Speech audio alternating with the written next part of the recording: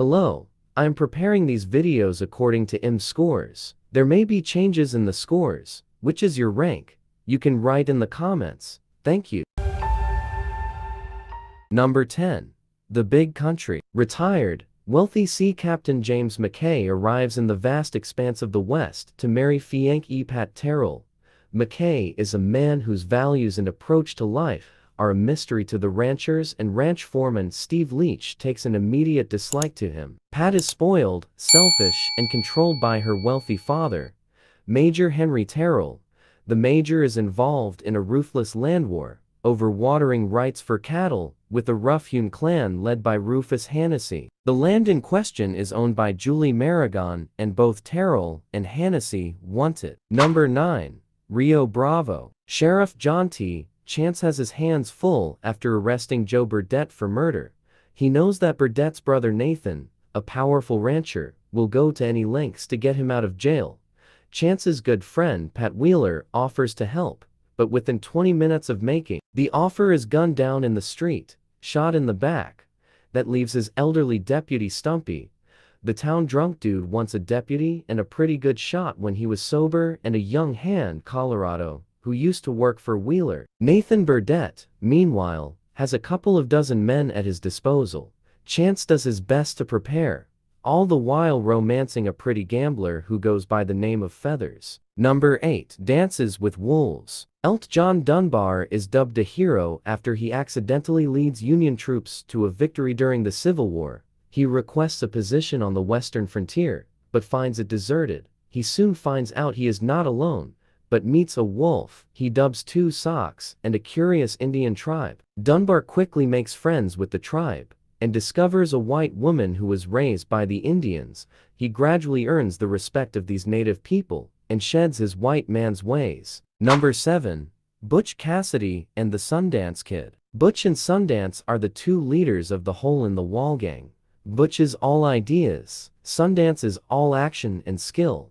The West is becoming civilized, and when Butch and Sundance rob a train once too often, a special posse begins trailing them no matter where they run. Over rocks, through towns, across rivers, the group is always just behind them. When they finally escape through sheer luck, Butch has another idea.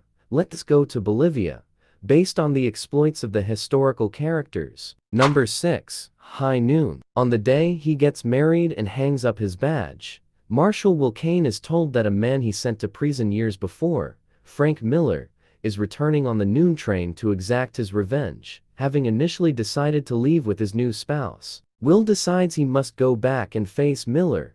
However, when he seeks the help of the townspeople he has protected for so long, they turn their backs on him. It seems Kane may have to face Miller alone, as well as the rest of Miller's gang, who are waiting for him at the station. Number 5. Unforgiven. After escaping death by the skin of her teeth, the horribly disfigured prostitute, Delilah Fitzgerald, and her appalled and equally furious co-workers summon up the courage to seek retribution in 1880s Wyoming's dangerous town of Big Whiskey. With a hefty bounty on the perpetrators' heads, triggered by the tough sheriff, Little Bill Daggett's insufficient sense of justice, the infamous former outlaw and now destitute Kansas hog farmer, William Money, embarks on a murderous last mission to find the men behind the hideous crime. Along with his old partner in crime, Ned Logan, and the brash but inexperienced young gunman, the Schofield Kid, Money enters a perilous world he has renounced many years ago,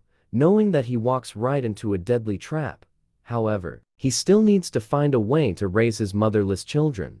Now, blood demands blood. Who is the hero, and who is the villain? Number 4. For a few dollars more. Drifting from town to town, the poncho-clad man with no name and the lightning-fast right hand rides into the town of El Paso in search of maniacal escaped convict El Indio. It's been 18 short months since the deadly confrontation in Perun Pugno de Dolari, and this time, the solitary stranger, now a professional bounty hunter, must go against his beliefs and do the unthinkable. Join forces with hawk-eyed marksman Colonel Douglas Mortimer to collect the hefty reward. Now, as El Indio and his cutthroats have already set their sights on robbing the crammed with cash bank of El Paso. The stage is set for a bloody showdown at high noon. Against the backdrop of silent double crosses and fragile allegiances. But is it worth dicking with death for a few dollars more? Number 3. Django Unchained. In 1858, a bounty hunter named King Schultz seeks out a slave named Django and buys him because he needs him to find some men he is looking for. After finding them, Django wants to find his wife, Broomhilda, who along with him were sold separately by his former owner for trying to escape. Schultz offers to help him if he chooses to stay with him and be his partner. Eventually, they learn that she was sold to a plantation in Mississippi. Knowing they can't just go in and say they want her, they come up with a plan so that the owner will welcome them into his home and they can find a way. Number 2. Once Upon a Time in the West. Story of a young woman, Mrs. McBain, who moves from New Orleans to Frontier, Utah, on the very edge of the American West. She arrives to find her new husband and family slaughtered, but by whom? The prime suspect, coffee lover Cheyenne, befriends her and offers to go after the real killer, assassin gang leader Frank. In her honor, he is accompanied by Harmonica, a man already on a quest to get even. Number 1. The Good, the Bad, and the Ugly. Blondie, the Good, is a professional gunslinger who is out trying to earn a few dollars. Angel Eyes, the Bad, is a hitman who always commits to a task and sees it through as long as he's paid to do so. And Tuco, the Ugly, is a wanted outlaw trying to take care of his own hide. Tuco and Blondie share a partnership, making money off of Tuco's bounty. But when Blondie unties the partnership, Tuco tries to hunt down Blondie. When Blondie and Tuco come across a horse carriage loaded with dead bodies, they soon learn from the only survivor, Bill Carson Antonio Casali, that he and a few other men have buried a stash of gold in a cemetery. Unfortunately, Carson dies and Tuco only finds out the name of the cemetery, while Blondie finds out the name on the grave.